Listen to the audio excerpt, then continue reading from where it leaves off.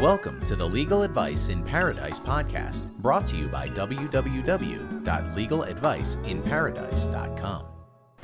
Even in one of the most beautiful places in the world, life can be litigious. On this podcast, the best and brightest legal minds gather to help you navigate your way through every legal question you may face. This program will help you know your rights, know what steps to take, and help you find the best legal representation, all in simple, easy to understand terms. And now, here's your host, Justine Gronwald.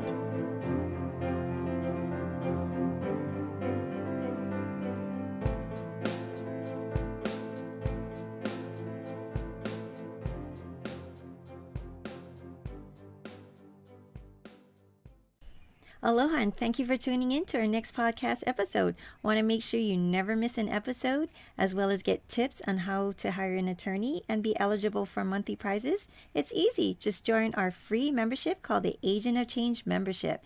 Text your name and your email to area code 808-670-3400. Make sure you text back agree. And also, to check out our past episodes, just log into www.legaladviceinparadisepodcast.com.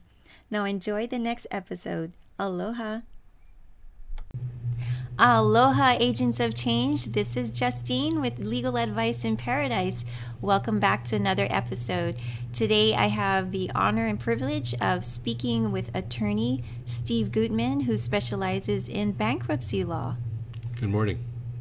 And for me, we were just talking before the show went on air about how bankruptcy is such a scary word when people hear it, because what it entails is that you're not in good financial situation, right? You're not, So we're going to cover the basics, and then I'm going to ask him some deeper questions about it, what it entails and everything. But before we start, Steve, tell us a little bit about you and your career in law.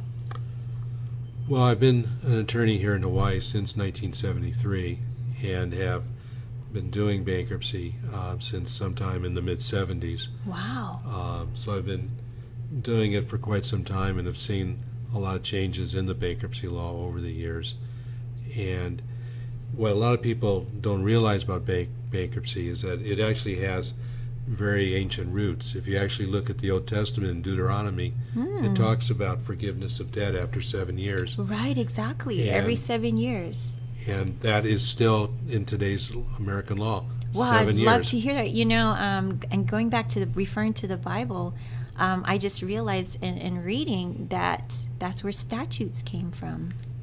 Yes, the Old Testament is very much a lot of it is illegal and setting down laws and rules, and a lot of those still remain very valid today. Cool. All right. So we're going to start with the basics. We're going to say, what is bankruptcy? Well, the basic concept is that after you file the bankruptcy and the process is completed, you will no longer be liable for the debts. That is, you have no further obligation to pay what is owed. The bankruptcy that most people file is called a Chapter 7, and it's a liquidation bankruptcy.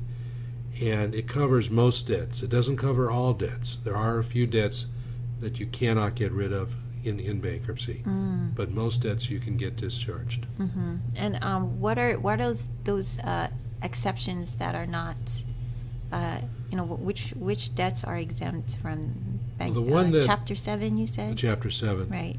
The one that becomes the most frequent for most people is support obligations. If you have an arrearage owing, if you haven't been paying the child support, you're not going to be able to use the bankruptcy court to get rid of the child support or the alimony payments. There's also for intentional torts. You can't go out and intentionally hurt somebody and then file the bankruptcy after the person has the medical bills and use the bankruptcy court to get out from under that liability. Now, if it's negligence, which in most cases when somebody gets injured, it's a car accident. You don't get in the car accident on purpose. That debt can be discharged. But if you purposely went and rammed somebody, that's a little different. Right. So you're saying like the hospital bills that are incurred from from Yes. that was not your fault. Yes. Okay. But one type of debt that is not dischargeable is if you caused the accident because of drunk driving. Drunk drivers do not get their debt discharged. If it's just a normal accident, you happen to move your head the wrong time and you couldn't brake quick enough when things started happening, that kind of debt you can discharge in the bankruptcy. So one of the things is going over with an individual what are their debts. And sometimes it's a question of when do you file, not if you file. Right. When is it? Yeah. Because sometimes if the debt is significantly tax debt, most tax debts can be discharged if they get to be a certain age. But if you, in 2013, ended up with a $50,000 income tax debt because you didn't have any deductions, or you took 20 deductions on your paycheck, and obviously that ended up with a shortfall. You can't go in 2014 file it, but if you wait a few years, you will be able to discharge it to the extent the government hasn't been able to collect it in the in-between time period. Wow, I didn't know it applied to taxes. It does. Not all taxes, but most taxes. It does not, for an employer, apply to what they call fiduciary taxes, that is, Social Security taxes that the employer is supposed to have paid over, or withholding taxes but failing to make the payment to the government.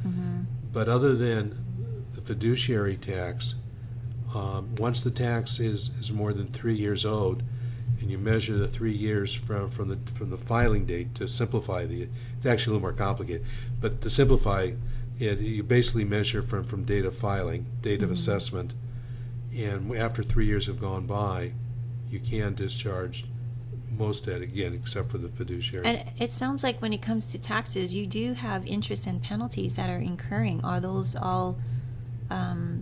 Those are all discharged too. Discharged. That's the word, discharge. I was going to use the word exempt, but that's different. Right. But discharge. Then it can become an issue too, though, because after a certain amount of time, frequently the government will file a tax lien. And bankruptcies do not discharge automatically liens. Oh. So they may not be able to garnish your paycheck, levy your paycheck, but to the extent they have a lien on real property, that lien does not disappear. So that lien could still be in place. So part of what's involved for the attorney when meeting with a client is really getting a very complete financial background. Yeah. Because not everybody can really use a Chapter 7. And that's why there are other types of bankruptcies. There's a Chapter 13, which used to be called a wage earner plan, and that's paying debt, not necessarily the full amount, but a certain amount of it over a minimum of 3 years up to 5 years. Sometimes the situation's even more complicated, and they have to file a Chapter 11, which is historically a business reorganization proceeding. I think about business when it comes to Chapter 11. But individuals can file Chapter 11s too. Oh. And because if they file a Chapter 7 and they're going to lose their home, that's clearly not an option that they want to follow. But if the home that they own is got mortgage debt that is excuse me, is too large, they may not be eligible for a Chapter 13, and the only way to save the home is through the Chapter 11.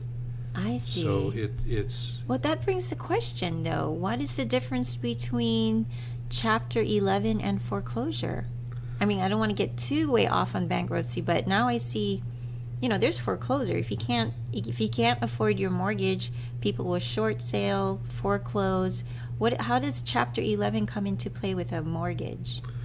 Well, what happens is a lot of times the reason the Chapter 11 or 13 is filed is in order to stop the foreclosure. The foreclosure is, while you can do it in federal court, they're normally a state court proceeding. It's the method by which the lender takes back the property. Right, because you can no longer pay. Correct.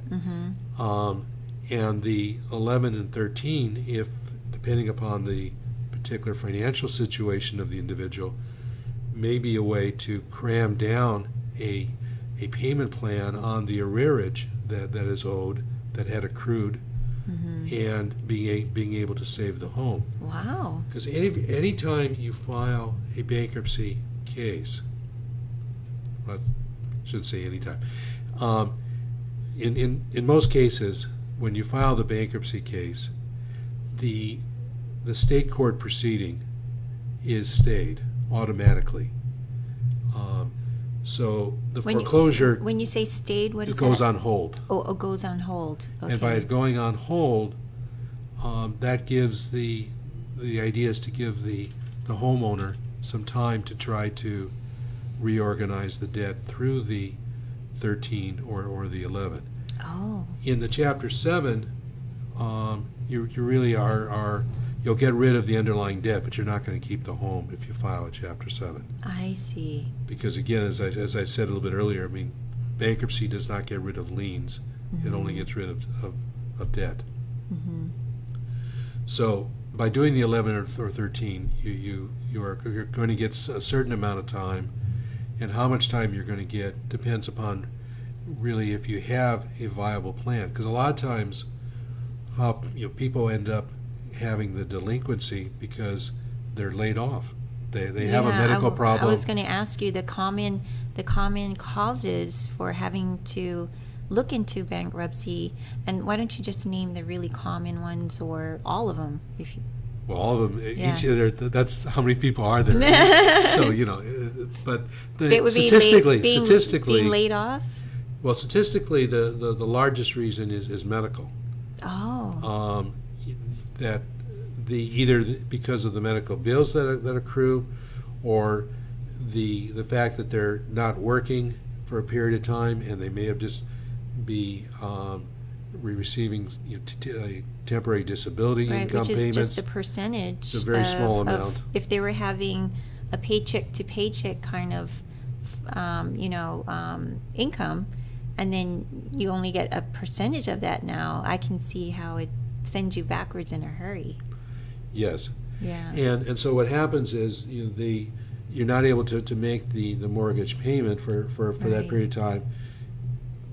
Everything works out on the health side. You're able to go back to work. You're having the paycheck, and then the lender won't work with you to deal with the arrearage, and basically says if you don't pay the full amount that had accrued, we're going to go ahead and foreclose, and that's what they do. Well, in the Chapter 13, you can take that arrearage amount, the amount that you hadn't paid for the 6 months that you weren't working, and put that into a 3 to 5 year payment plan. Wow. And then you just keep making the current payment, and the court forces the lender. The lender really has no choice if you're able to fully pay that arrearage over the life of the plan. So you're saying, okay, so in this case, it's 6 months worth of mortgages, and what happens is it becomes, put it in arrears. Meanwhile, you can start paying as usual, but you take that 6 months worth and spread it out 3 to 5 years. Over the life of the plan that the court approves, and the lender has no choice but to accept it. Yeah. How is the interest mortgage factored into that 6 months? I mean, you may still have to pay some interest on it depending upon the particular case. But the basic concept here is that you've got a steady income, and at this point, whatever caused the interruption, it may simply be the employer went out of business, and it took you a few months to find a comparable job. Right. So a lot of times, it's not that the people who are filing for bankruptcy have done anything bad, have done anything wrong. I think that's sometimes it's just circumstances. It's a shameful thing for a lot of people, I imagine. And I did tell you that, I was going to point that part out, that when people come to you for the first time, or they call you, and that there must be a lot of emotions behind it, because a lot of people, they're hard workers. They have steady jobs for many years, and something unforeseen comes about. You don't know, like an injury you said, and all of a sudden you have all these medical bills, and they're like, wow, that really takes a blow to your whole self-confidence, that I was able to pay my bills and now I'm not able to. When people come to you, how do you, I know you're an attorney, but there must be sometimes that you have to have this empathy for them, or you're just... Well, that's partly why I will frequently explain that there is a long history of this, and it is a way that the government has set up in order to resolve the issue, that there is a solution, that there is a light at the end of the tunnel. And for a lot of people, even knowing that it's got its roots in the Old Testament makes them feel a lot better, saying that it's not simply something that the government is doing for me. It's actually something that has this long history to it. That's amazing. Now, you mentioned 7 years. How does that apply today in the whole... Well, the idea is that you can't file more than once every 7 years. Okay. And get the debt discharged from and not have any further liability. So the 7 years is a line that's set up in terms of how often you can use the process. I see. And occasionally there are circumstances that happen that people have to use it more than once. You also have circumstances under which sometimes people, because of their home, need to first get rid of the credit card debt that they may have accumulated while they were unemployed or out sick or etc. And only after they get rid of that kind of debt can they then deal with the debt that may be associated with their home.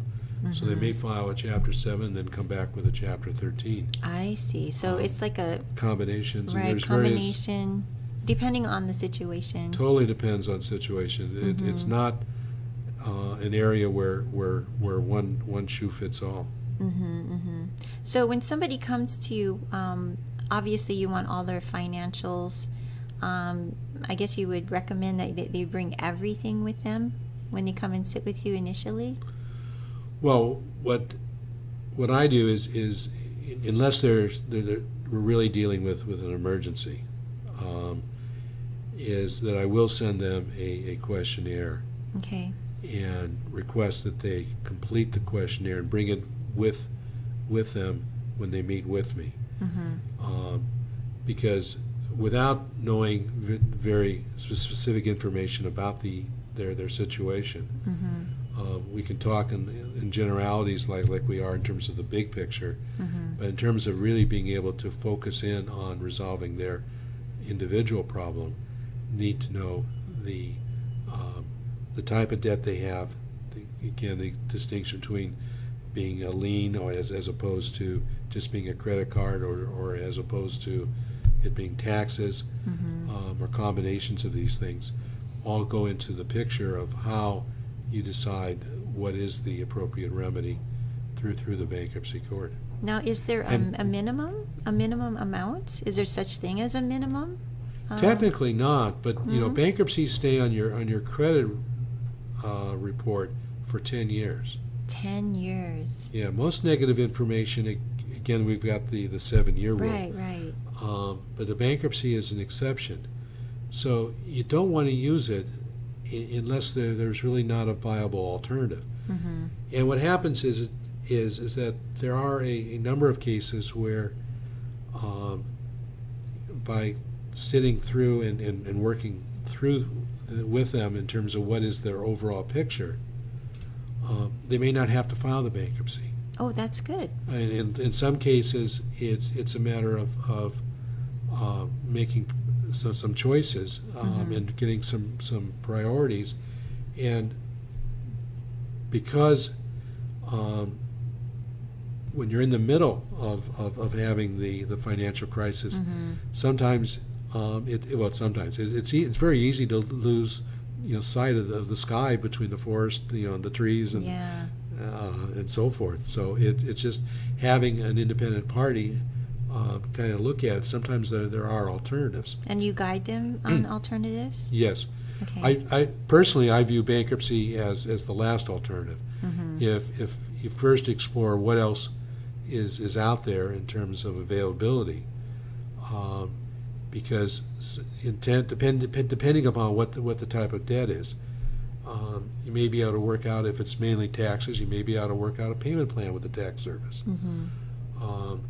With the lender, with all the government regulations that have finally been in place, some of the lenders are now more willing to work with you. You don't have to you don't have to cram it down. They actually will work with you. Yeah, I think things have changed since the crisis of 2008. I mean, it was so crazy there for a while, foreclosures and then short sales, and I think even on the short sale side, people have learned a better system to go about it for both sides, and I imagine that affected the whole bankruptcy law as well. I mean, what the kind of cases that you saw or started seeing because of that from 2008 and that time period of the real estate? Well, with the drop in value in real estate and the economic problems that were there, that's why the bankruptcy filings really soared. Yeah. And they're back down now to a little more traditional numbers. I was going to ask you, what are the statistics on a yearly, maybe typically in Hawaii, only because we're kind of unique from the rest of the nation, that we're so isolated and we're so sensitive to the shifts. I think the people in Hawaii really feel it more. And so what do you see in Hawaii as far as the numbers of bankruptcy filings? What are they statistically now today, current?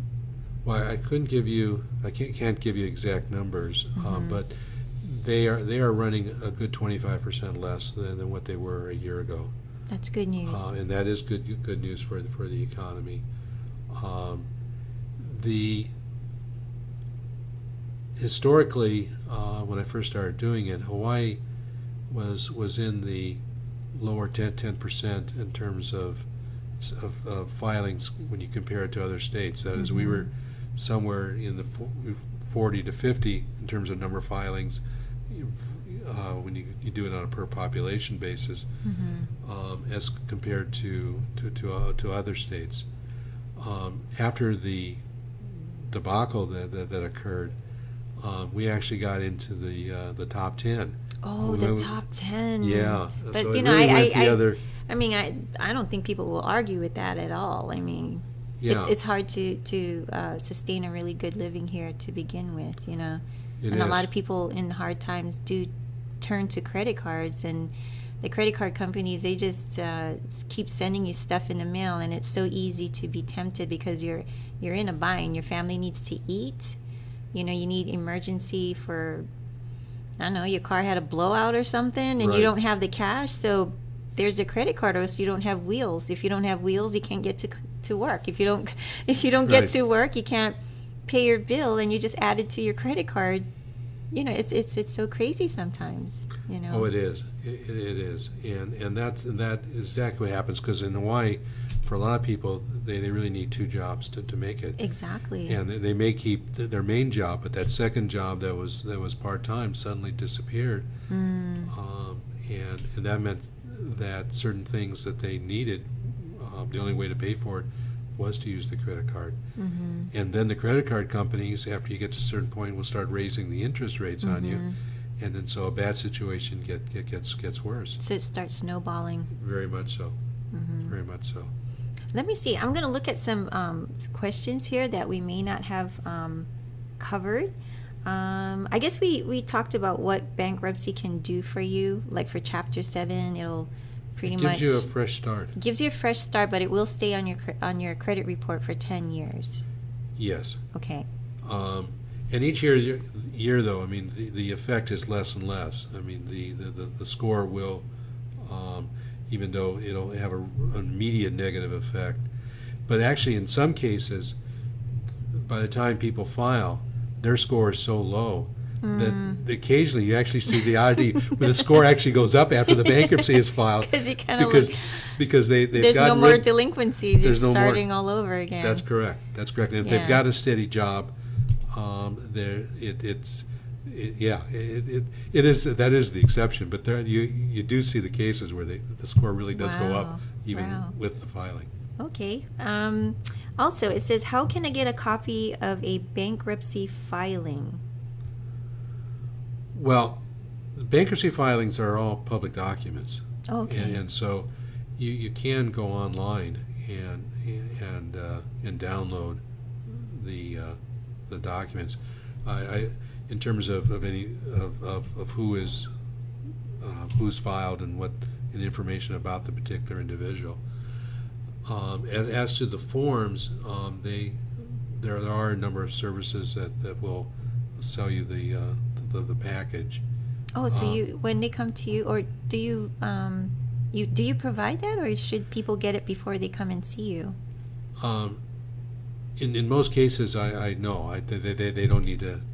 Okay. No, and we put the material together. Okay. But occasionally, there are people who will file it on what they call pro se, that they'll file it Themselves. themselves. Do you recommend that people No. do pro se, because they've never done it before? I wonder if they missed something, or Right, because part of it is what you get to keep in terms of filing the bankruptcy. For the majority of people, if they do it correctly, they're able to file the Chapter 7, receive the discharge, get the fresh start, and not lose any assets. so you help them maintain, keep as much of that as possible That is throughout correct. the whole process. That is correct. That's good. So it's better to give it to an expert. Well, it is, but also it's in some cases, and at least consult with an attorney who knows Okay. bankruptcy before you file it. Even if you're wanting to save the few dollars by doing it on your own, You could lose something you bigger. could lose something bigger. So at least have it reviewed, because once you file the Chapter 7, it's very, very, it's the exception case with some very special facts for the court to let you dismiss it after you file it. It's once you're What's you're in play? Yeah, That's it. that's it. Okay. So you got to really make sure that you've done it and have done it right. Okay. Because a lot of times there's consequences that people don't know about. They may have 3 years before the filing, when things were really great, had an interest in a property that was within the family, and because of circumstances, they may have deeded out their interest to their brothers and sisters. They go file, and then bad things happen. They file the bankruptcy, and suddenly the trustee through the bankruptcy court is saying, "Hey, that property you deeded back, that interest, that goes to your creditors." Wow. So it can have some totally So unexpected. you have to be careful if you're going to try and do it yourself. Very careful, and that's also why the attorney has to ask an awful lot of questions that sometimes the individual wonders, why are you asking me? So be ready. What I owe, what did I own 4 years ago? Yeah. Well, the reason is there's a 4-year. You're all connected. It's all Yeah, right. connected. Right. Yeah. Okay. So there's a tip. Be ready to be asked a lot of questions. Right. Yes. Okay. Yes. Let me see. I guess we covered this about the home and the car. What about the car? What will happen to my home? It says home. We kind of know about that. What will happen to my car if I file bankruptcy? If you're current on the payments, you are going, and you want to keep the car, you are allowed to what they call reaffirm the debt. You repledge, you re-sign up under the same terms and conditions that existed before you filed. And as long as you keep making the car payments, you're able to keep the car. Now, if you own the car without any debt, then it depends on what kind of car it is, what its value is. It depreciates a lot, though. It depreciates a lot, and you look at what is the, for all values, what you're looking at making an estimate in terms of what the value is at the time of filing. So it's not what was your original cost, it's not replacement cost, it's not depreciation cost. It's, if I went to the blue book, something like well, that. for the car it'd be the blue book, if it's furniture, if I had a garage sale, what's the best estimate in terms of what I could sell it for? So if if the car happens to be you own free and clear a Corvette, you're probably not going to be able to keep it, regardless of the year of it, if it's still in good running condition. Yeah. But for most people, they're going to be able to keep the automobile, but it depends on what else they own too, because it's a cumulative figures. And in Hawaii, well, under the bankruptcy law, there's what they call a section of the bankruptcy code that talks about exemptions. What can you keep? In Hawaii, you can either use the federal exemptions or the Hawaii state exemptions. Some states require you only to use state exemptions, or some states only allow you to use federal exemptions. Hawaii, you can do one or the other, but you have to one or the other. One or the other, which means you either you have to pick. You can't mix and match. Yeah, I was going to ask you. You cannot mix and match, and so the consequence. But obviously, the one that's more beneficial to you, right, in the best way. Right. Right. So depending upon what it is, because sometimes because of the if there's real property, you may need to use the state exemptions, but then you're not going to have as much play in terms of what you get to keep in terms of personal property. If you don't own any real property, then in most cases people are better off using the federal exemptions because they can keep more. Okay. So you got to, in terms of the automobile, that's kind of a long-winded answer to say. Yeah. In most cases, you get to keep the auto, but exactly how it's going to play out also depends on what else you may own. Well, that's why it's so important that you might as well use a legal expert in this whole thing, because it sounds like it's so unique to each situation of what you own, what your debts are. So really, trying to do it yourself sounds like it's kind of not a good thing to do on your own. No, obviously I'm biased on that. Yeah, of course. But that's why I said at a minimum before you file, at least have one consultation with a bankruptcy attorney to at least make sure that there isn't going to be something that's going to happen that if you just simply looked at the forms would not automatically jump out at you, such as having maybe gifted out some assets back when times were good. Yeah.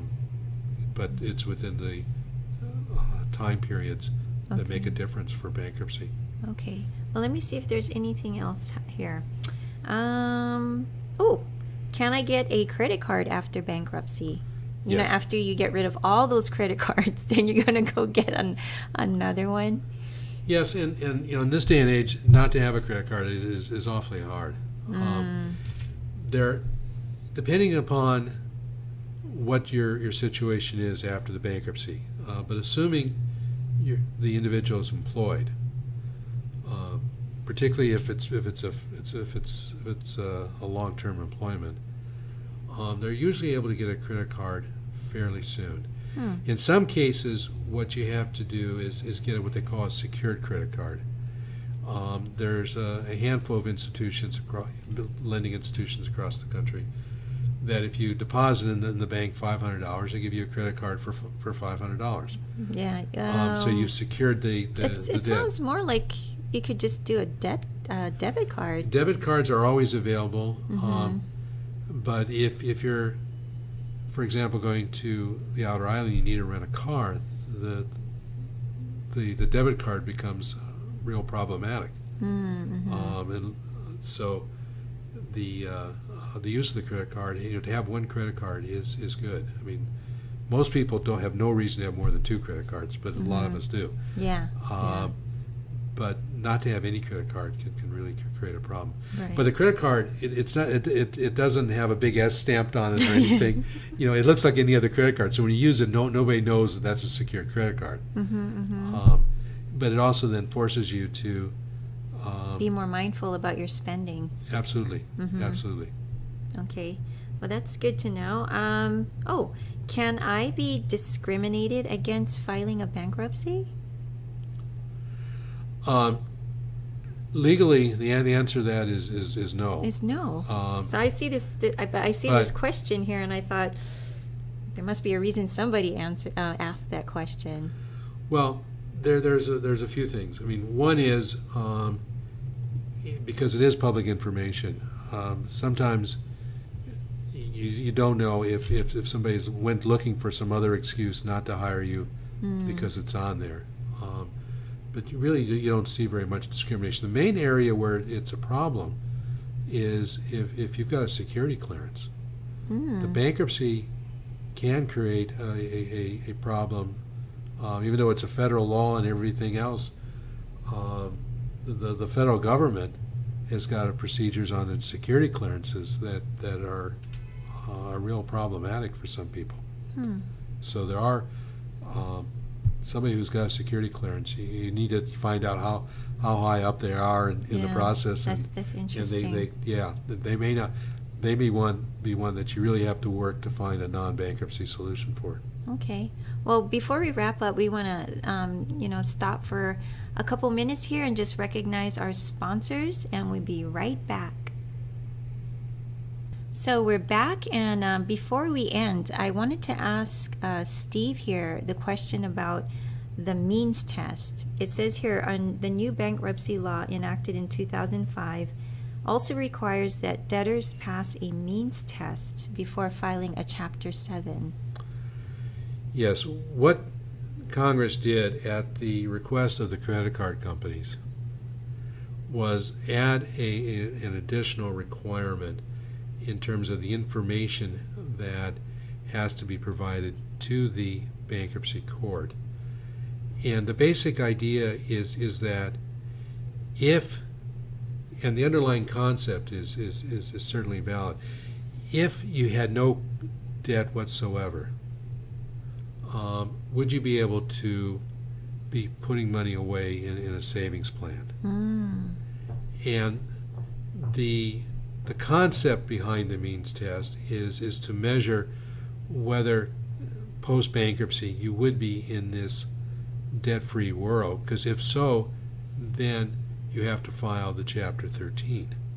Oh, so that will determine which one you'll file? For a lot of people. The 7 versus the 13? Yes. Now, the formula that's used makes absolutely no sense.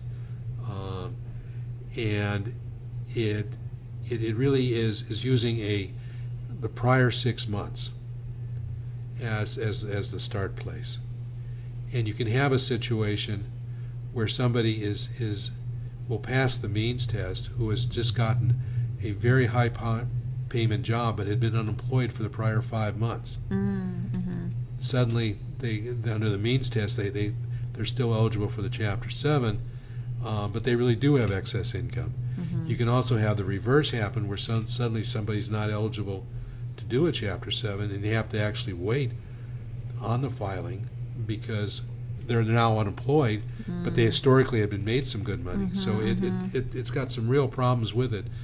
But the underlying theory is to push people into payment plans that have the financial resources to at least pay something, maybe only 20 cents on the dollar, 30 cents on the dollar. And the part that's not paid is discharged just as it would be in a Chapter 7 after the 13 is over. Right. At least the creditors get some money. Okay. The whole thing is it's a very, very complicated formula. And so you would take someone's situation and kind of figured it out with them, or right. So right. And it applies when the majority of the debt is consumer debt, which for most people, that's what we're dealing with. That's the biggest one. But if the debt happened to be an individual who guaranteed on a business loan, he or she may end up being able to file the Chapter 7, even though the means test, if it applied, would say 13, but they don't have to follow the means test because the majority of the debt is not consumer debt. I see. It's a combination of a lot of things. Yes, it is. So what I'm going to do, Agents of Change, is that after this is on the video side of it, I'll have information on how to contact Steve here, your address, your phone number. I'll have his email and his website and so forth. So if you want to contact him and ask him some more questions that we didn't cover, obviously there's going to be any, I'll have all that information there. And if you're not an Agent of Change, it's simple. Just text your name and your email to area code 808-670-3400, and you will never miss an episode. And so I just want to conclude and thank you so much for that wealth of knowledge. I know there's so much more in this. It just looks like there's more, but I think you covered enough so people will be more knowledgeable of what their options are. What I learned today was the Chapter 11, which I thought was, essentially for businesses, but it's really not. Well, it's not exclusively. Yeah, it's not exclusively. Right. Yeah. And it actually was originally a controversial subject. It actually went all the way up to the U.S. Supreme Court. Wow. And I have to say, I filed the first individual Chapter 11, didn't even know it was a controversy. Oh. And went through no problem. And then a few years later, I'm seeing that there's all these commentaries. Can you do it? Can you not do it? To me, it was always very clear that you could. And at least on that one, I ended up in the same place the U.S. Supreme Court did. Yeah. What year was this? The first one was probably about 1978, around there. Oh, so it's a while ago. Yeah, an individual who owed some property out in Laie. Okay. Well, I want to thank you, Steve. My pleasure. And for your time. And also in the video, we always like to shaka out. Shaka. And in the audio, we say aloha and ahui ho. Aloha. Thank you for listening to the Legal Advice in Paradise podcast. For more information, visit www.legaladviceinparadise.com.